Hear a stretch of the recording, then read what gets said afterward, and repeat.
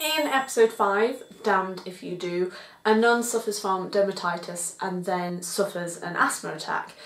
Now, I found this episode to be a bit more obvious, but it was still interesting. You know, you had the topic of science versus religion, which was a great insight, and we had Elizabeth Mitchell from Lost, who was just a delight in this episode.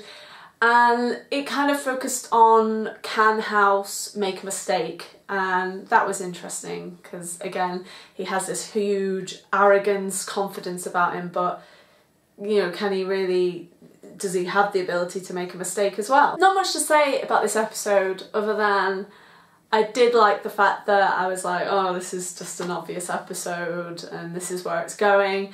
But then it turns out there is more to find out than a simple X marks the spot. It's just when you think you've cracked it, they take it to just a different path and leaves you guessing.